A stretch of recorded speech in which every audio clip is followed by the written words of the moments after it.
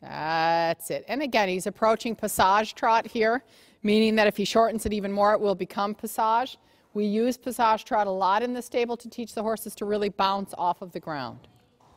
Very good. Go forward in working trot, make a transition. And by the letter C, back to passage trot, and make a real transition to passage trot. This is just showing you how you change the balance between working trot and collected trot, how you can emphasize the collected trot by adding just a tick of passage to it.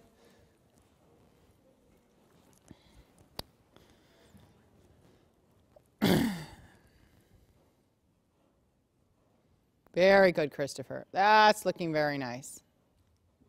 Yeah. One of the things you must pay attention to in counter canter is that the strides, the length of strides in the canter do not change.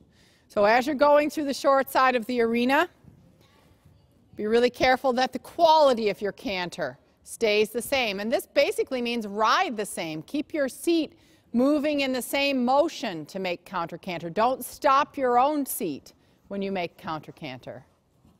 Good, Christopher. A little bit of left flexion. Watch the strides of the hind legs. They have to stay the same. Very good. And change rein. If you talk about watching a horse's stride to see whether it changes or not, watch the hind legs. Then you'll know for sure.